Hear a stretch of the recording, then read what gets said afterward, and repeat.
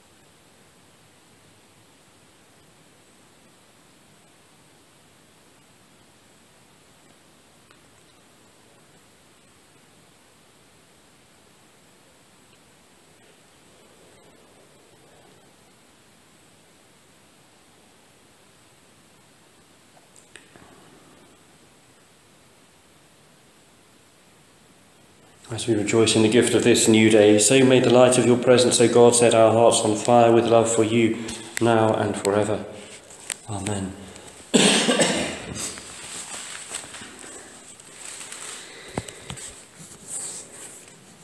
And so we turn to the back of the Red Book or scroll down in our apps for the Psalter, the appointed psalmody this morning, 49, and typically one from towards the end, oh no, it's not the very end, but towards the end, a praise psalm 117.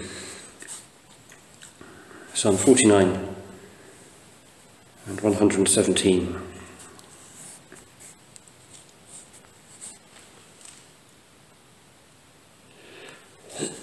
Blessed is the one who trusts in the Lord.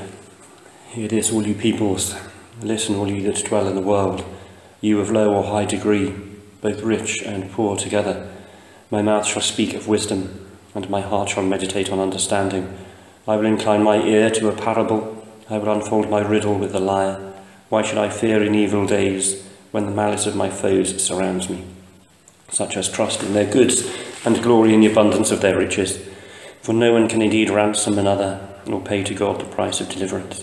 To ransom a soul is too costly. There is no price one could pay for it, so that they might live forever, and never see the grave. For we see the wise die also. With the foolish and ignorant they perish, and leave their riches to others.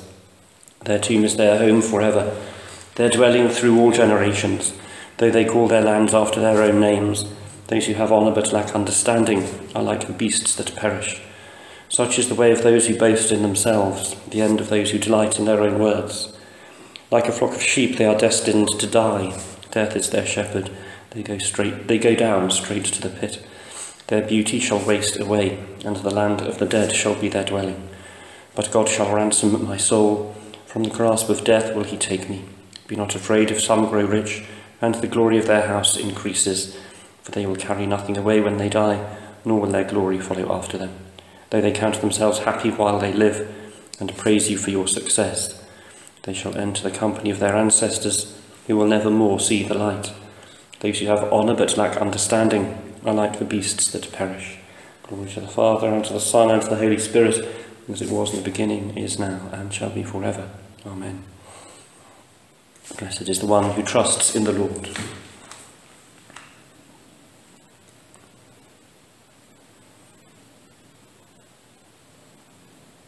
We may use the prayer that follows in silence.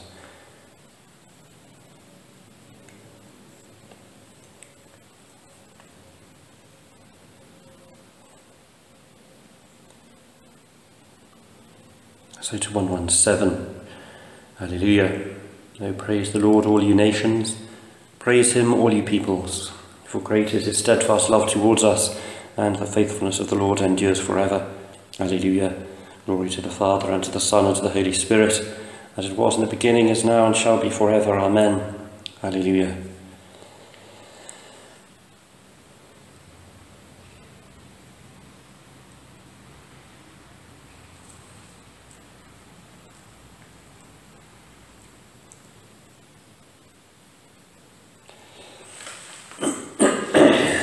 And so if we turn up the entry in the festivals section of the Red Book for Matthew, under today's date, 21st of September, you'll find direction there to optional canticles. It's usually the first of the one or two that they offer. And if we turn that up, I'm afraid I don't have the page numbers on my app immediately in front of me, but the refrain begins, "The Lord." The Lord has anointed me and sent me to bring good news to the oppressed. The Spirit of the Lord is upon me, because he has anointed me. He has sent me to bring good news to the oppressed, to bind up the brokenhearted, to proclaim liberty to the captives, and the opening of the prison to those who are bound, to proclaim the year of the Lord's favour, to comfort all who mourn, to give them a garland instead of ashes, the oil of gladness instead of mourning, the mantle of praise instead of a faint spirit, that they may be called oaks of righteousness, the planting of the Lord, that he may be glorified. For as the earth puts forth her blossom, and as seeds in the garden spring up, so shall the Lord God make righteousness and praise blossom before all the nations. You shall be called priests of the Lord. They shall speak of you as ministers of our God. Glory to the Father, and to the Son, and to the Holy Spirit, as it was in the beginning, is now, and shall be forever. Amen. The Lord has anointed me and sent me to bring good news to the oppressed. And as is often the case on saints' days, particularly significant feast days for the apostles, and etc., we have very short readings. I think we're supposed to be filling our time with reflection or other services. But our first Bible reading is 1 Kings 19 from 15 to 21, but as we're looking that up, I shall read the potted biography from Celebrating the Saints. Matthew appears in the list of 12 apostles of Jesus, and according to the gospel written under his name was a tax collector. Mark and Luke called the tax collector Levi, and it has been assumed that they are one and the same person. This occupation was despised by his fellow Jews as a betrayal to the occupying Roman force. But Christ showed that judging by outward appearance was not what he was about. He ate with Matthew and with his friends, scandalizing those around him. Matthew followed at his call, and this was enough for Jesus, for he had drawn someone back to God. He was forgiven, therefore he was acceptable, therefore he was received.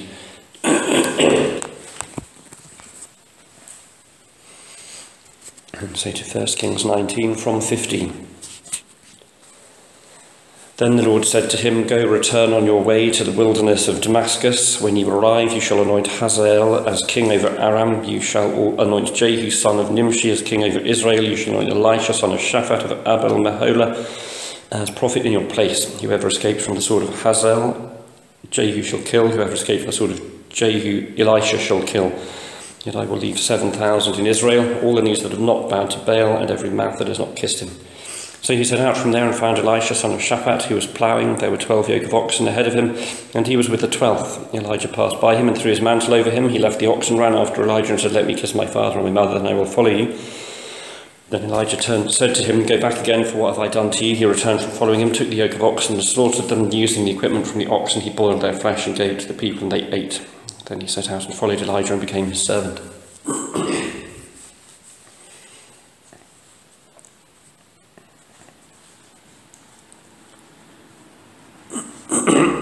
Excuse me.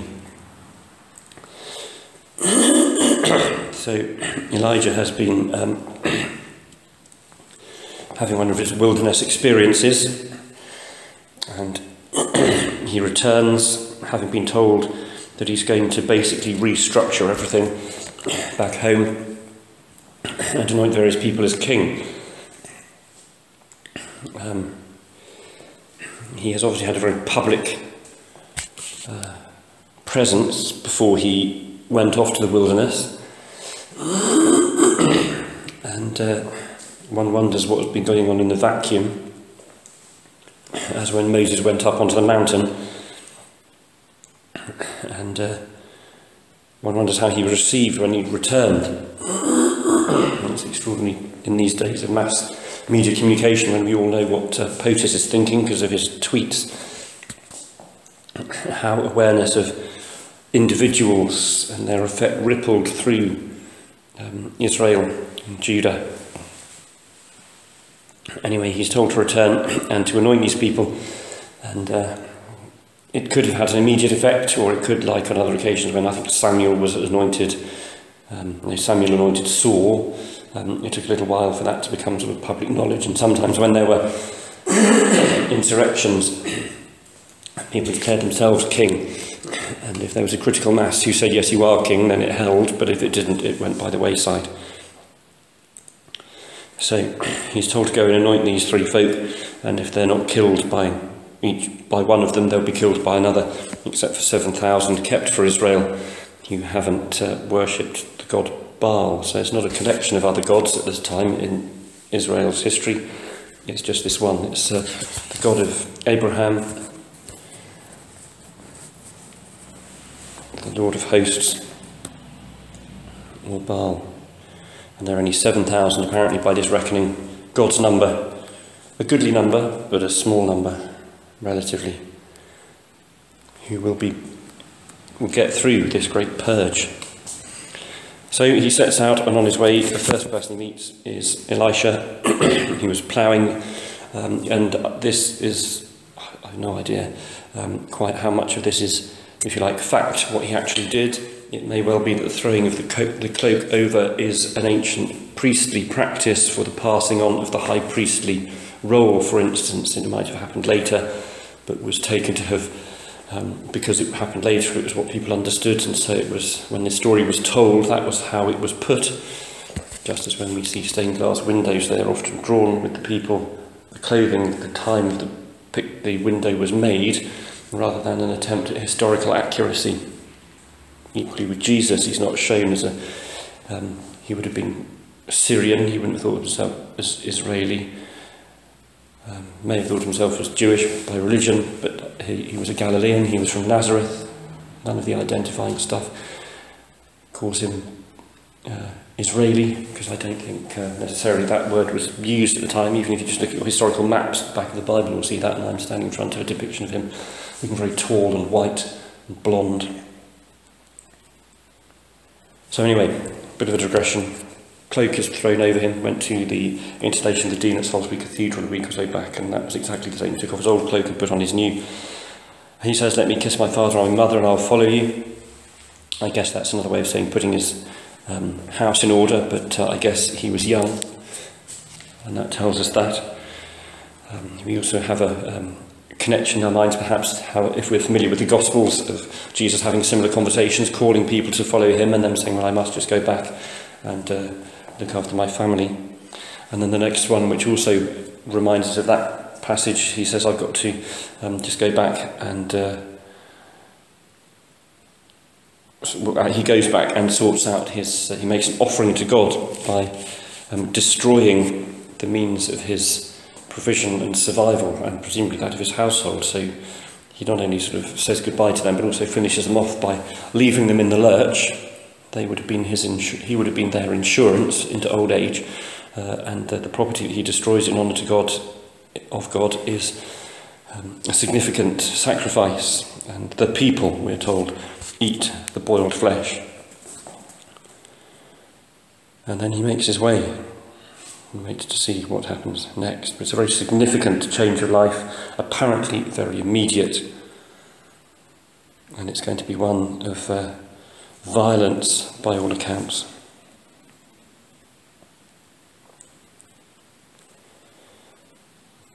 So to our second Bible reading, 2 Timothy from 3, or 2 Timothy 3 rather, from 14. 2 Timothy chapter 3 from verse 14.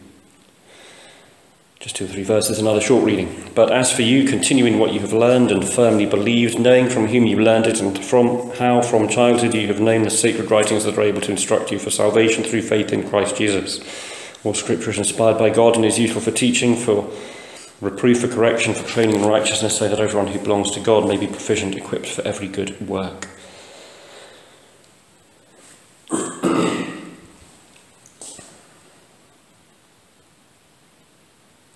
And so an exhortation from Paul to his protege Timothy to continue in the faith as he had it handed down to him by Paul.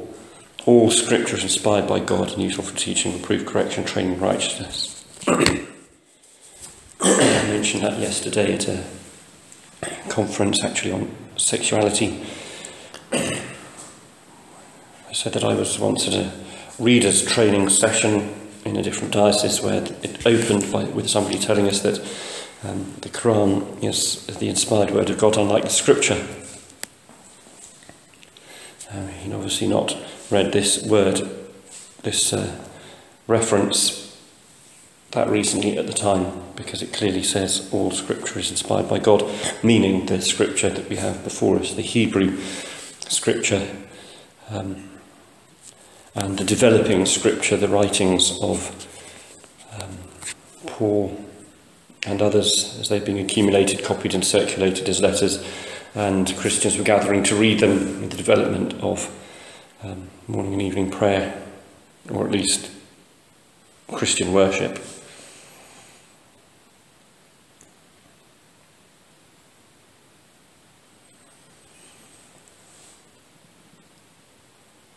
It's one of those short passages that one could spend a fair amount of time diving into and teasing out. Sacred writings. I also like the line, knowing from whom you learned it. Continuing what you have learned, knowing from whom you learned it. It's a little bit like going to get a puppy from a puppy breeders. If you know them and if you've seen the way the parents are and see them with their parents, then you know that the puppy is going to be okay. Where is the tradition? What do we know about our tradition? How far do we go back, getting behind how and when, where the scripture was written? Do we understand Revelation through it? How do we hold that against the other?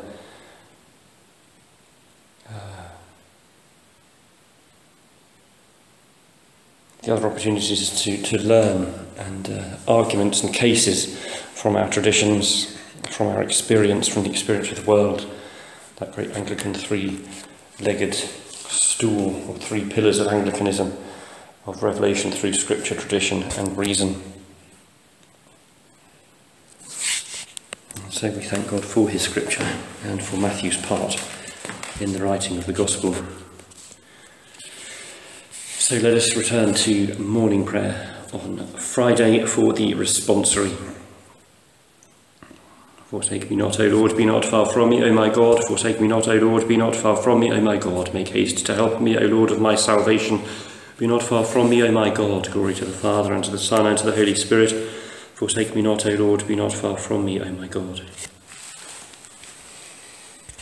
And so if you still have your finger on the page devoted to Matthew on the 21st of September in the Sanctoralia, with the list of festivals and saints' days, you'll find direction there, if it's not written out on that page, to the refrain, which we will use to open and close the Benedictus, typically Hebrew style. The refrain is "you did." It begins with "you did." If you are unable to find it, join in when we get to the main body of the Gospel Canticle, the Song of Zechariah, beginning, "Blessed be. You did not choose me, but I chose you, and I appointed you to go out and bear fruit, the fruit that shall last. Blessed be the Lord, the God of Israel, who has come to his people and set them free. He has raised up for us a mighty Saviour, born of the house of his servant David. Through his holy prophets God promised of old to save us from our enemies, from the hands of all that hate us, to show mercy to our ancestors, and to remember his holy covenant. This was the oath God swore to our father Abraham, to set us free from the hands of our enemies, free to worship him without fear, holy and righteous in his sight all the days of our life. And you, child, shall be called the prophet of the Most High, for you will go before the Lord to prepare his way, to give his people knowledge of salvation by the forgiveness of all their sins. In the tender compassion of our God, the dawn from on high shall break upon us, to shine on those who dwell in darkness and the shadow of death, and to guide our feet into the way of peace. Glory to the Father, and to the Son, and to the Holy Spirit, as it was in the beginning, is now, and shall be forever. Amen. You did not choose me, but I chose you, and I appointed you to go out and bear fruit, the fruit that shall last.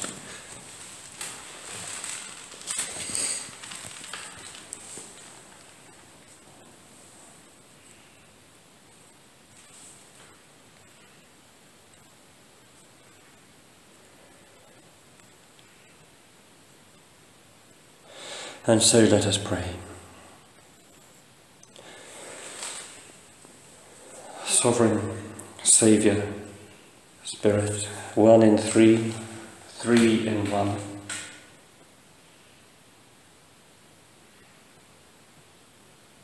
We thank you for that which Matthew opened up for us and has presented to us, even these 2,000 years on.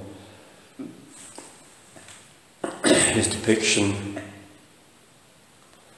of that through which we receive our salvation, your incarnation, baptism, ministry, death, transfiguration, death, resurrection, ascension, and glorification. And we thank you, as we do Friday by Friday, for that sacrifice, for that exchange, whereby you gave up that which was yours, that we may receive that which was denied us through our own fault. And we pray especially, picked up the word ransomed as we were praying earlier. We pray for those who require your ransom today, as they follow you and find themselves incarcerated, persecuted, lacerated.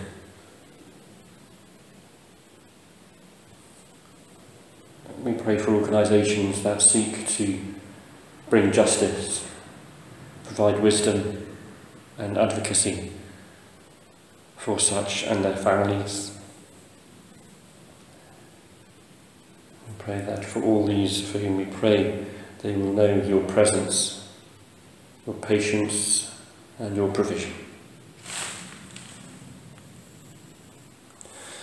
With Operation World, we pray for the central zone in Nigeria,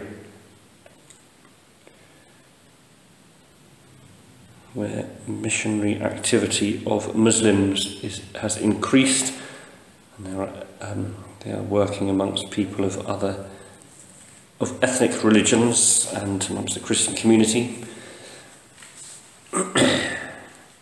We pray that Christians will overcome historic hatreds and personal fears for the sake of courageous witnessing to Muslims in love. We pray that these exchanges, these discourses will be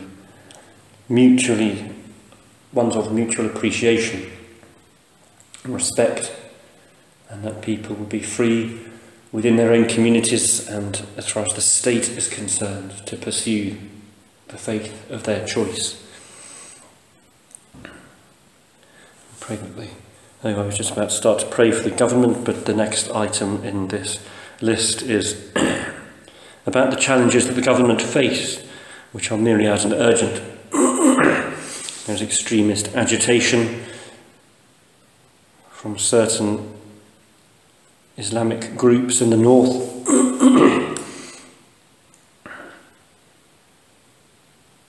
There's corruption. There are armed militias in the southeast, undisclosed but presumably Christian.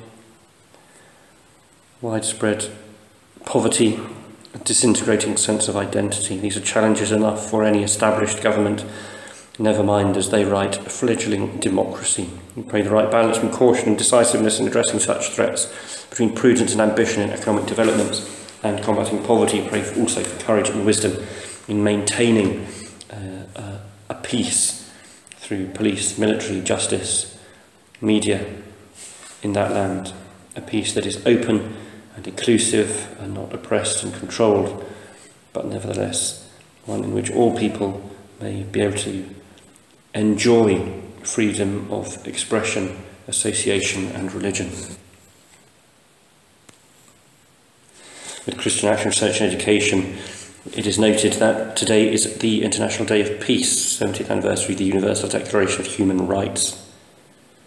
Pray for the millions of refugees caught up in and forced to flee from conflict and other dangers affecting their home countries, who long to return to a peaceful life where their basic human rights are respected and their families can thrive. We pray not only that we pray for that, that we believe that and we act for that, and that we hold our government to account, our pension providers to account, our businesses to account, that we encourage our media to present to us the truths behind the conflicts and the civil disruption that have caused these people to have to flee, where it is not unusual that it's to do with either climate change, abuse of resource, often by multinationals, by governments forced into impressive schemes for improving their own status in their own eyes, where war is fomented to maintain an enemy, to justify certain parts of our economy.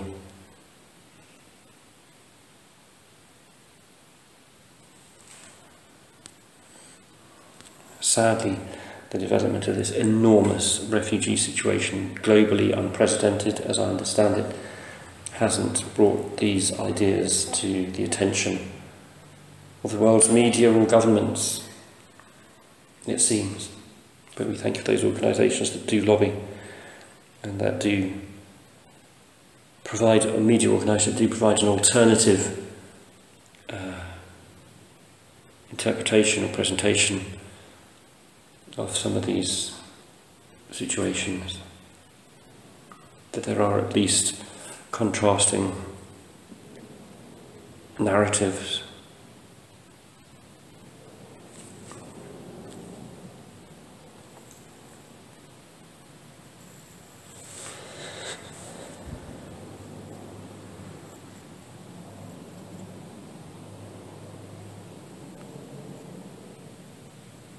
From Green Christian,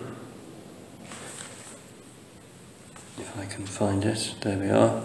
Greenpeace has awarded its annual Toxic Air Award to the car maker Volkswagen for these reasons. Nitrogen oxide emissions from diesel cars cause respiratory problems, and VW produces more diesel cars than any other company. An MIT study shows that VW's excess emissions from the Dieselgate scandal, where it cheated on its emissions data, will lead to 1,200 premature deaths across Europe.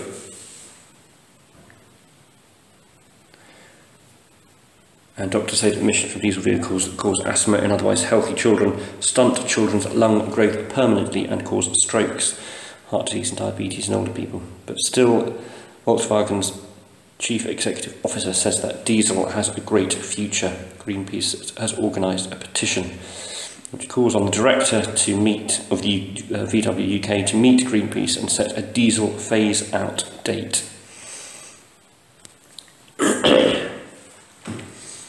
Just one of many of the issues relating to fossil fuels. Not only do they damage, remove stuff from the ground, they pollute, and that not only has long-term consequences for our planet, but for individuals who are innocent recipients of the toxicity. As is often the case for a small amount of contemporary gain over and above what might be expected for a privileged few here and now. Pray Greenpeace success in that particular, very specific piece of lobbying.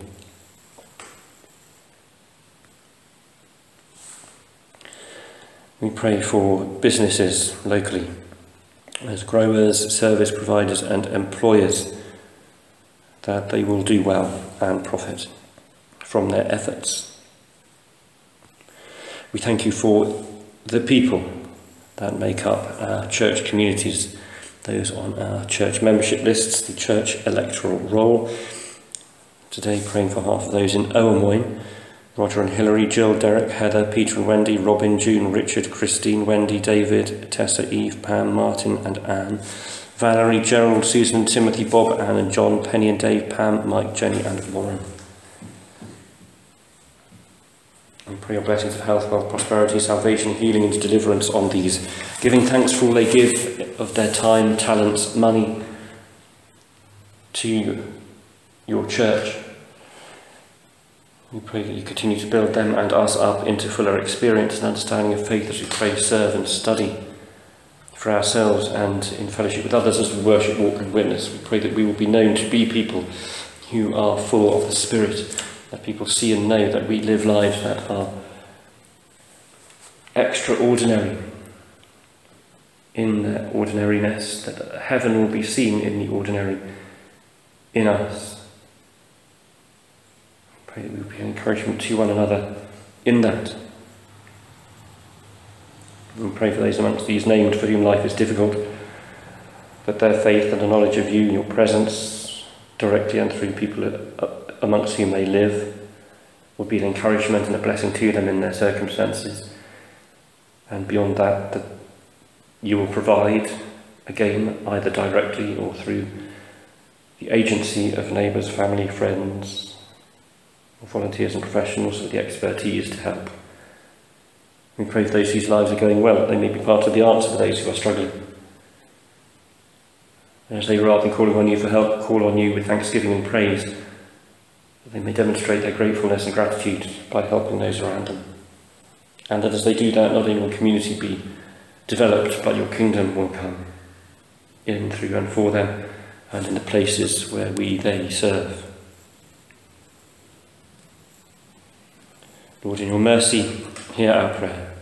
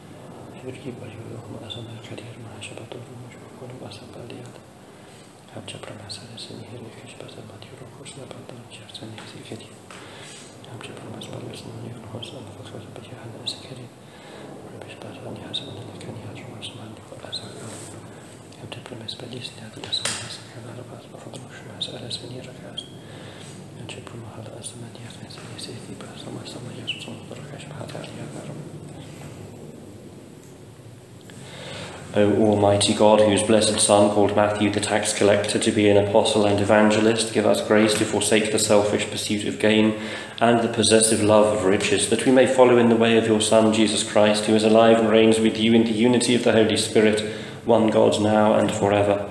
Amen. As our Saviour taught us, so we pray. Our Father in heaven, hallowed be your name, your kingdom come, your will be done on earth as in heaven. Give us today our daily bread, forgive us our sins as we forgive those who sin against us. Lead us not into temptation, but deliver us from evil.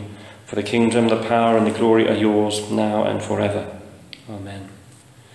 The Lord bless us and preserve us from all evil and keep us in eternal life. Amen. Let us bless the Lord. Thanks be to God.